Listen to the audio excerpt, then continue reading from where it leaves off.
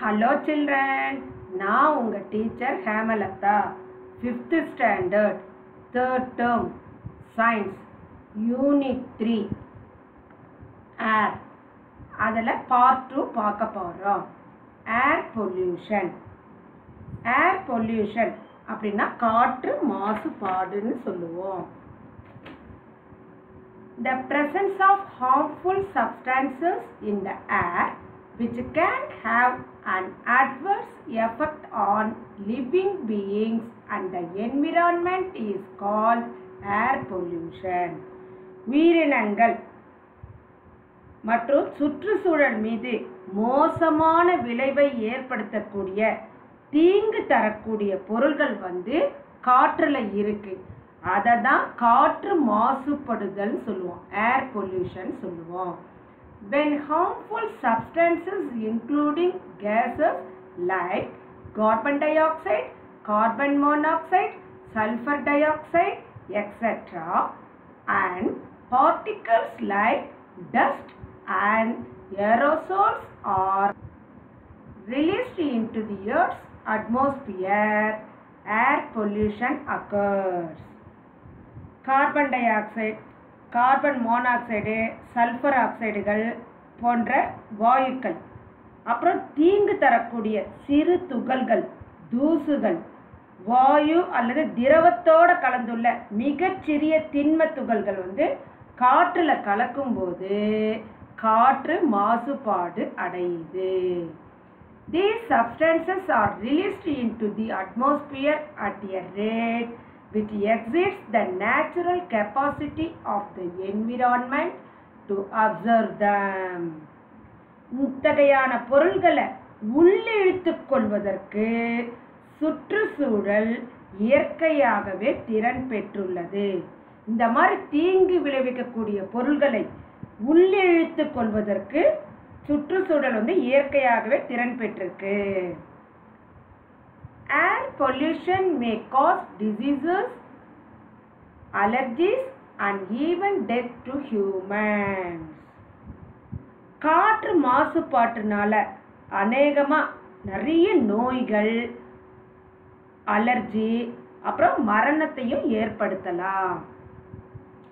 It may also cause harm to other living organisms such as plants and animals. இது தாவரங்கள் மற்றும் விலங்குகள் போன்ற பிற உயிரினங்களுக்கும் தீங்கு விளைவிக்கக்கூடியது ஆகும். எது? காற்று மாசுபாடு. It may damage the natural environment also. அது மட்டும் இல்லை, இயற்கை சூழலையும் இது பாதிக்கக்கூடியவை. இப்போ காற்று மாசுபாடுன்றது எவ்வளவு தீங்கு தரக்கூடியதா இருக்கு பார்த்தீங்களா? Causes of air pollution. மாசுபாட்டிற்கான காரணங்கள். Air pollution is caused by both natural and man-made activities. இயற்கை மற்றும் மனித செயல்பாடுகள் மூலம் காற்றுல மாசுபாடு ஏற்படுது. Air pollutants are released into the atmosphere through human activities like burning of fuels, releasing industrial waste, mining, etc. இந்த எரிபொருள்களை எரிக்கிறது, தொழிற்சாலை கழிவுகளை வெளிப்படுத்துறது, அப்புறம் இந்த சுரங்க வேலை போன்ற மனித செயல்பாடுகள் மூலம் இந்த காற்று மாசுபடுத்திகள் வளிமண்டலத்தில் வெளியிடப்படுது. அதனால தான் காற்று மாசுபாடு அடையுது. Natural events like volcanic eruption also cause air pollution. எரிமலை வெடித்தல் போன்ற இந்த இயற்கை நிகழ்வுகளும் காற்று மாசுபாட்டை ஏற்படுத்துது.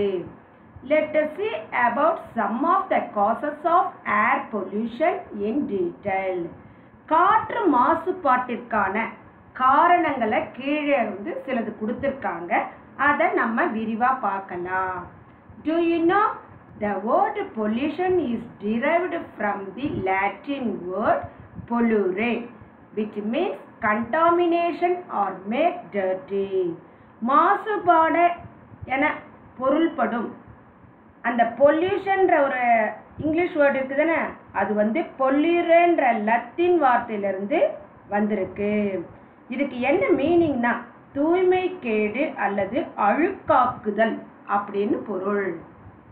ஃபர்ஸ்ட் ஒன் பார்க்க போகிறது industries. Many industries have been established to manufacture things. பொருள்களை உற்பத்தி செய்வதற்காக நிறைய தொழிற்சாலைகள் வந்து உருவாக்கப்பட்டிருக்கு.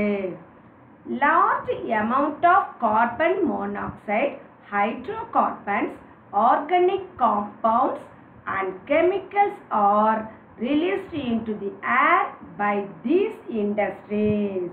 இந்த தொழிற்சாலைகளிலிருந்து அதிக அளவில் வந்து கார்பன் மோனாக்சைடு, ஹைட்ரோகார்பன், அப்புறம் ஆர்கானிக் காம்பவுண்ட்ஸ் அப்படின்னா கரிமச் சேர்மங்கள், அப்புறம் கெமிக்கல்ஸ் வேதிப்பொருட்கள்லாம் காற்றில் வெளியிடப்படுது.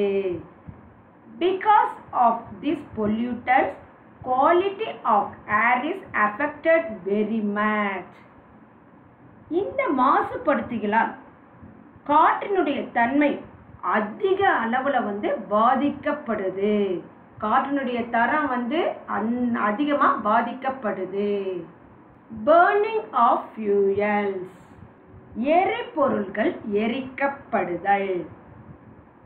combustion of fossil fuels like coal and petroleum release sulfur dioxide which is an air pollutant. நிலக்கரி மற்றும் பெட்ரோல் போன்ற எரிபொருட்களை எரித்தல் மூலம் சல்ஃபர் டை ஆக்சைடுன்ற வாயு வெளியே வருது. இது ஒரு முக்கியமான காற்று மாசுபடுத்தி ஆகும். Major air pollutants are released by the vehicles including bus, cars, trains and airplanes. இதை தவிர காரு, பஸ்ஸு, ட்ரெயினு, ஏரோப்ளேன்ஸ் இந்த வாகனங்களால் முக்கியமாக மாசுபடுத்திகள் வந்து காற்றில் வெளியிடப்படுகின்றன. முக்கியமாக இந்த போக்குவரத்துகள் மூலமாக மாசுபடுத்திகள் காற்றில் வெளியிடப்படுகின்றன. Improper or incomplete combustion of fuel release carbon monoxide. எரிபொருள்களின் முறையற்ற அல்லது முற்று பெறாத எரிதல் காரணமாக carbon monoxide வெளியிடப்படுது. Nitrogen oxides which are released by both natural and man-made processes also cause air pollution. இயற்கை மற்றும் மனித செயல்பாடுகள் மூலம் வெளியிடக்கூடிய நைட்ரஜன் ஆக்சைடுகளும் காற்று மாசுபாட்டை ஏற்படுத்துது. அக்ரிகல்ச்சரல் ஆக்டிவிட்டீஸ் வேளாண்மை செயல்பாடுகள். Use of insecticides, pesticides and fertilizers in agricultural activities has increased in the modern days. இந்த நவீன காலத்தில் இந்த பூச்சிக்கொல்லி மருந்துகள், வேதி உரங்களுடைய பயன்பாடு வேளாண்மையில் அதிகமாக ஆயிருக்கு. They emit harmful chemicals such as ammonia into the air causing air pollution. அதில் இருக்கிற அமோனியா போன்ற வேதிப்பொருட்கள் வந்து காற்றில் வெளியிடப்பட்டு அதிக அளவில் வந்து காற்றை மாசுபடுத்த வைக்குது. மைனிங் அப்படின்னா சுரங்க வேலை. Extraction of minerals from the earth is called mining. பூமியிலிருந்து தாது பொருட்களை வெட்டி எடுப்பது வந்து சுரங்க வேலை எனப்படும். நிலக்கரி சுரங்கம் இருக்கும், இந்த கனிம பொருட்கள் சுரங்கம் இருக்கும், அப்புறம் இந்த தங்கம் வைரம்லாம் எடுக்கிறாங்க பார்த்தீங்களா, அங்கெல்லாம் சுரங்கங்கள் வந்து பூமிக்கடியில் இருக்கும். அதுலேருந்து வெட்டி எடுக்கிறாங்க பாருங்கள், அந்த இடத்துக்கு வந்து சுரங்க இடம் சொல்லுவோம். அங்கே வந்து சுரங்க வேலை நடைபெறும். Mining process release dust and chemicals into the air causing massive air pollution. இந்த சுரங்க செயல்பாடுகள் மூலமா தீங்கு விளைவிக்கக்கூடிய தூசி வேதிப்பொருட்கள் வந்து அதிக அளவுல காற்றில் கலப்பதற்கு காரணமா இருக்கு. This affects the health conditions of workers and the people living in the surrounding area. இந்த சுரங்க வேலை செய்யக்கூடிய இடம் இருக்கு தானே, அதை சுற்றி மக்கள் வசிச்சுக்கிட்டு இருக்காங்க தானே, அவங்களுக்கு வந்து உடல் நலத்தை பாதிக்க செய்யும். அதே மாதிரி இந்த சுரங்க வேலை செய்யறாங்க பார்த்தீங்களா, அவங்களுக்கும் வந்து உடல் நலத்தை பாதிக்கும். Household activities, அன்றாட வீட்டு வேலைகள். Air is polluted through household activities also. நம்மளுடைய அன்றாட வீட்டு வேலைகள் மூலமா காற்று மாசுபாடு அடையுது. While cleaning and painting we use lot of chemicals. நம்ம வீட்டை சுத்தப்படுத்துறது மூலமாகவும் அப்புறம் பெயிண்ட் அடிக்கிற பார்த்தீங்களா, அதுலேயும் வந்து வேதிப்பொருட்கள் வந்து உபயோகப்படுத்துகிறோம். These chemicals pollute the environment. இந்த வேதிப்பொருட்கள் காற்றை மாசுபட வைக்குது. Do you know Taj Mahal in Agra is built entirely by white marbles. ஆக்ரால அமைஞ்சிருக்கிற தாஜ்மஹால் வந்து வெண்மை நிற சலவை கற்களால கட்டப்பட்டது. But it has become yellow in color in the recent years. இப்ப சமீப காலமா அந்த வெள்ளை நிற தாஜ்மஹால் வந்து மஞ்சள் நிறமாக மாறி வருது. It is because of air pollution. இதுக்கு முக்கிய காரணம் காற்று மாசுபாடு.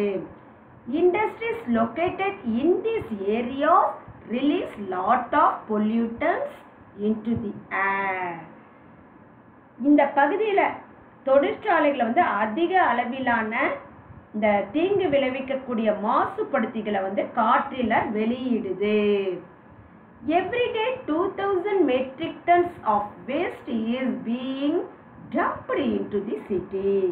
ஒவ்வொரு நாளும் 2000 மெட்ரிக் டன் கழிவுகள் வந்து அந்த நகர்ல வந்து கொட்டப்படுது. ஒயிட் மார்பிள்னால ஆன இந்த தாஜ்மஹால் இப்ப ரீசெண்டா பாத்தீங்கன்னா எல்லோ கலர்ல மாறி இருக்கு பாத்தீங்களா, அதுக்கு முக்கியமான காரணம் வந்து ஏர் பொல்யூஷன். இங்க பாருங்க, இங்கெல்லாம் எப்படி இருக்கு பாத்தீங்களா, ஏர்ல பொல்யூஷன் ஆயிருக்கு. இந்த பிக்சர் எல்லாம் பாத்தீங்களா. Effects of air pollution. காற்று மாசுபாட்டின் விளைவுகள். Air pollution affects all living organisms including man. காற்று மாசுபாடு மனுஷன் உட்பட எல்லா உயிரிகளையும் பாதிக்க செய்யுது. It causes serious health problems to human beings and affects both plants and animals. இது மனிதர்களுக்கு வந்து மிக மோசமான உடல்நலக் குறைவை ஏற்படுத்துது. அது மட்டுமல்லாம தாவரங்களுக்கும் விலங்குகளுக்கும் பாதிப்படைய செய்யுது. It brings about lot of changes in the climate and environment also. இது சுற்றுச்சூழல் மற்றும் காலநிலையில கூட பெருமளவு மாற்றத்தை ஏற்படுத்துது. எதனால? ஏர் பொல்யூஷனால. In this section, let us learn about some of the effects of air pollution. இந்த பார்ட்ல காற்று மாசுபாட்டின் ஒரு சில விளைவுகளை பத்தி பார்க்க போறோம். ஃபர்ஸ்ட் பார்க்க போறது டிசீஸ், நோய்கள். Air pollution causes several respiratory and heart problems.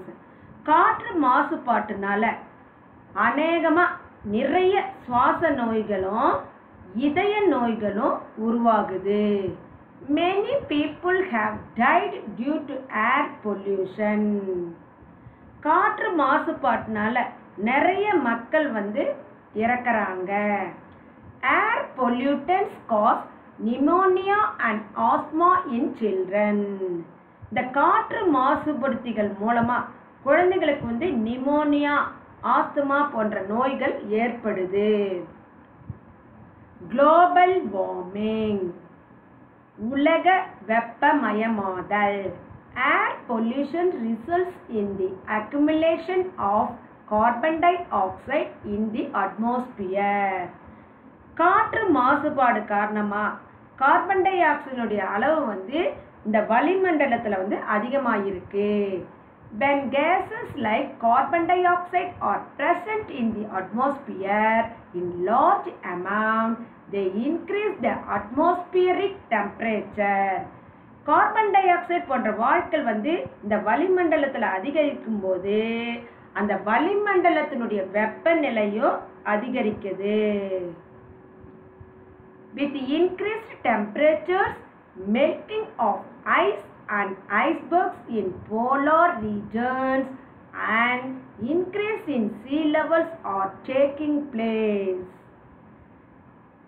வெப்பநிலை அதிகரிப்பின் காரணமாக இந்த துருவ பிரதேசங்கள்ல உள்ள பனிக்கட்டி, இந்த பனிப்பாறைகள்லாம் உருகி கடலினுடைய நீர் மட்டத்தை உயர்த்துது.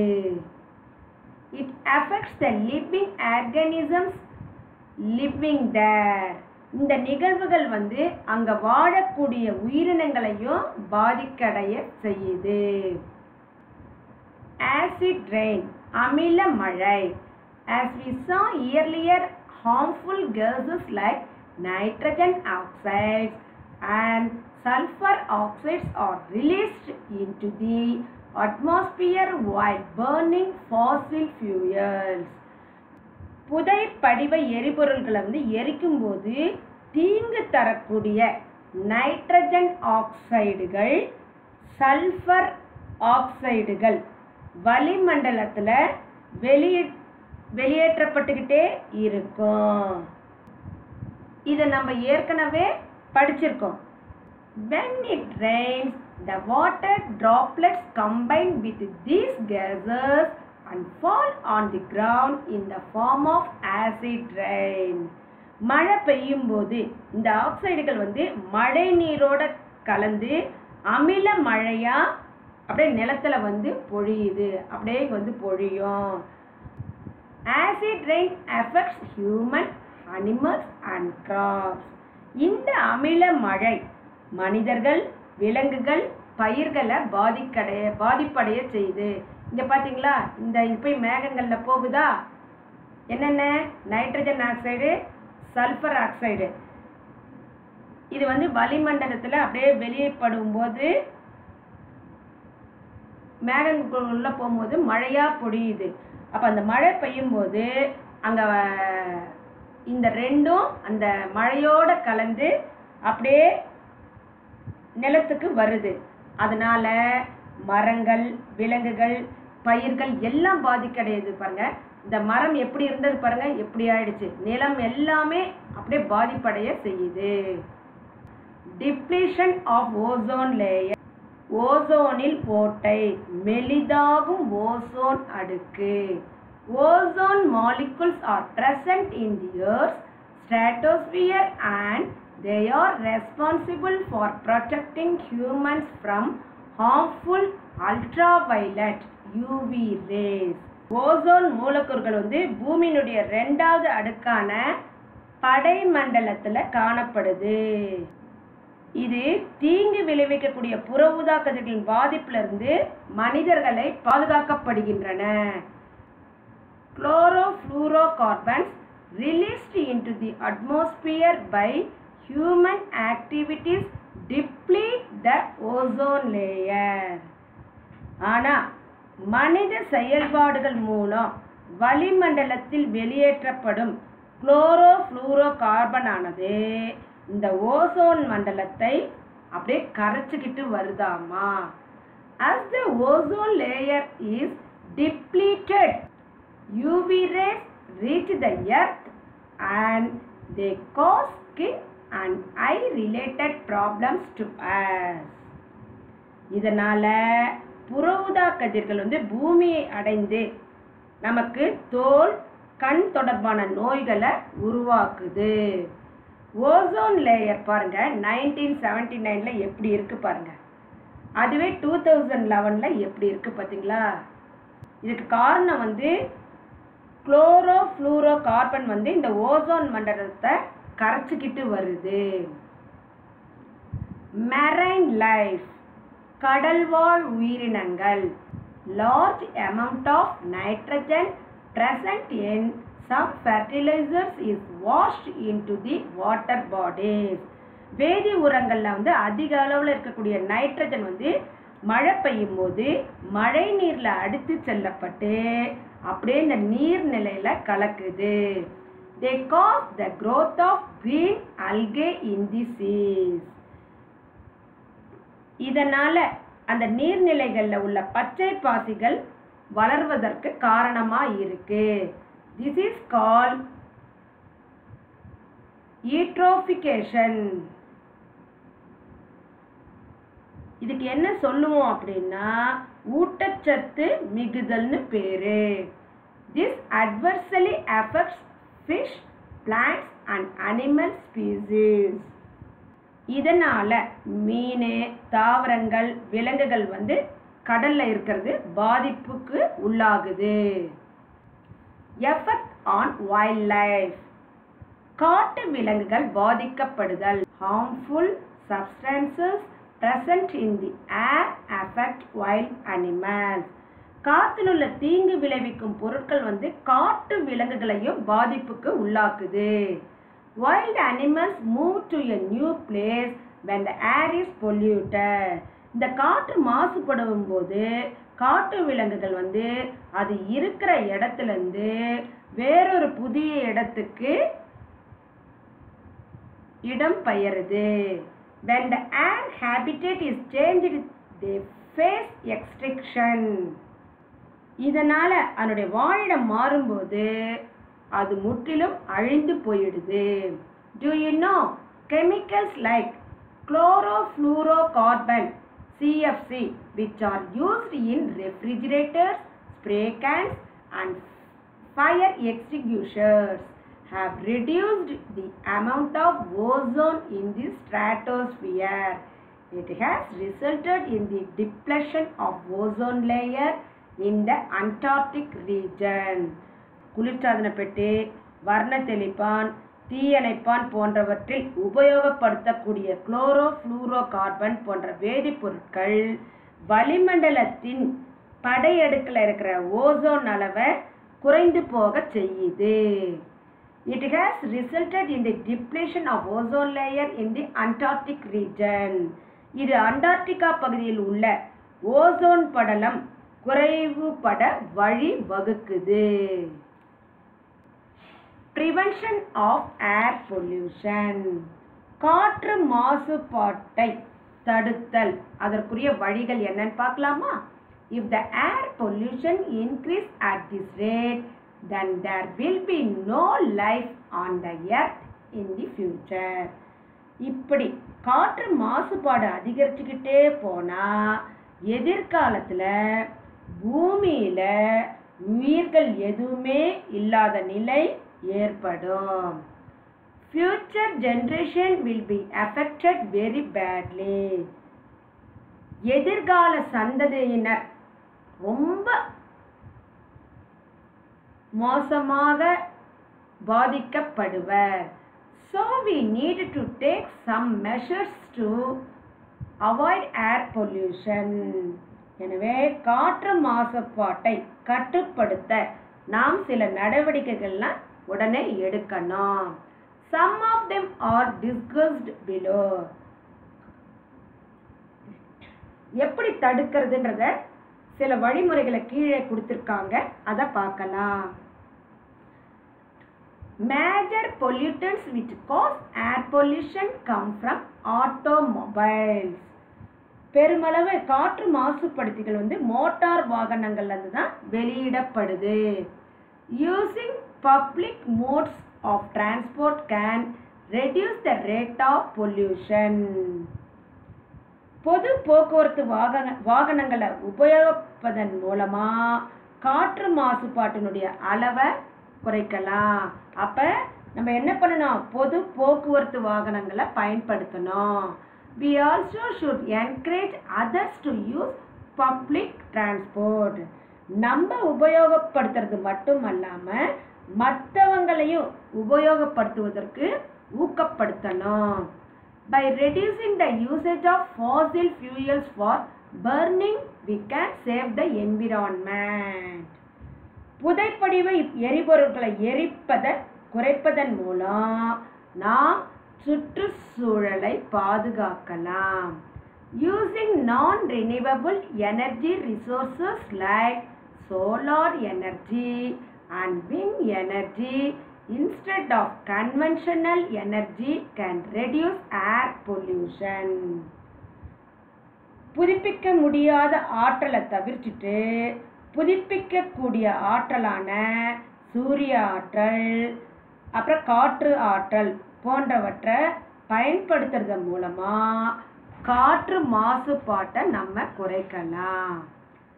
We need to reduce our usage.